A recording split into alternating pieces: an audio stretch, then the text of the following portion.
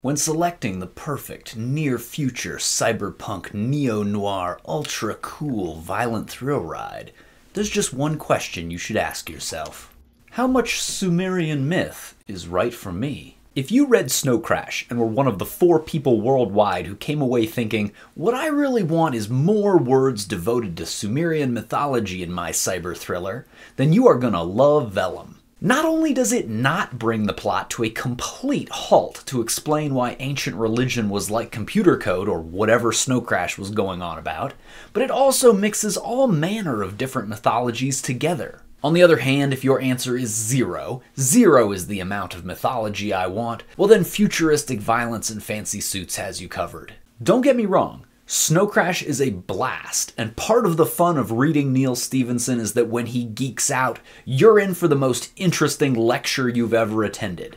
But it is still a lecture. Which brings me to pretension rankings. It's pretty hard to out-pretension Neal Stephenson, but Vellum manages. That's not necessarily a bad thing. It's pretty cool to see these figures from the Bible and other religions being all neo-noir like the Constantine movie, and you just know shit's going to go down when somebody's blood spills onto the pages of the grimoire in the secret sub-basement of the ancient books library. All these books are cool with a capital C, but Vellum is going to exercise your noggin with time and space hopping and trippy dimensions that blur the line between symbolic and actual, that are simultaneously map and landscape, exist outside of time but without which time could not exist.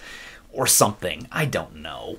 Cyber rankings. Snow Crash was Stephenson's attempt to create the quintessential cyberpunk, to cyberpunk so hard and so thoroughly that in its wake there would be no cyber left unpunked. And he kinda did it. Snow Crash is the techie one. Vellum is the one for religion majors. Futuristic Violence and Fancy Suits has a few holograms, few body modifications, but is otherwise light on the cyber aspect of cyberpunk. Female representation rankings. All of these books were written by men, and likely with men as the target audience. That said, 2 out of 3 have, in my opinion, pretty well-rounded female characters. Fight me in the comments, but Snow Crash is not one of those 2. YT is a cool, empowered character, but she's about as 3-dimensional as Trinity. I love The Matrix, but there are exactly 1.5 interesting characters in that movie. I don't expect every female character to be Ripley, but Vasquez is a baseline, a minimum, not what you aspire to. Oh, Vasquez. He just too bad.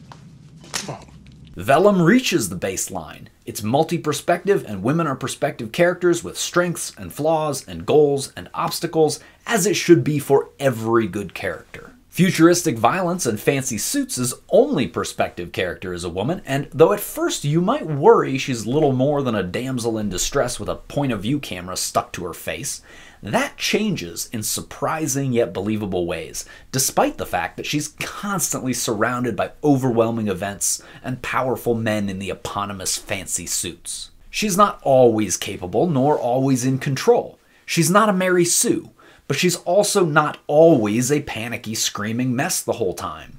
Whether that comes off as inconsistent or realistic is a matter of perspective. I thought it was believable and engaging. However, a 2-star review of Futuristic Violence and Fancy Suits criticizes the author's portrayal of women and points out that there are only 3 female characters and we're told what all of their boobs look like. But that's unfair. There's 4 women and we're told what all of their boobs look like. Fun rankings. All these books are an absolute blast. If you're into time and space hopping, angel versus demon, Cold War spy recruitment across the mortal realm and beyond, then Vellum is the book for you. But if you prefer katana-wielding pizza delivery hacker trying to save the world from a computer-to-brain virus unleashed from an ancient Sumerian tablet, then Snow Crash has you covered. For a thriller without pretension, Futuristic Violence and Fancy Suits delivers a self-deprecating trailer trash girl and her smelly cat pitched into a world of fancy suit power brokers and superhuman body-modded assassins when her billionaire bio-daddy makes her the key to his fortune.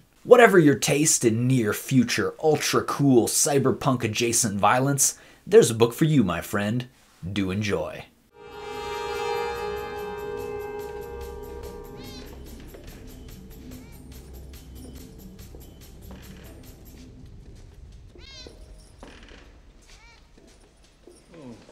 Deja vu.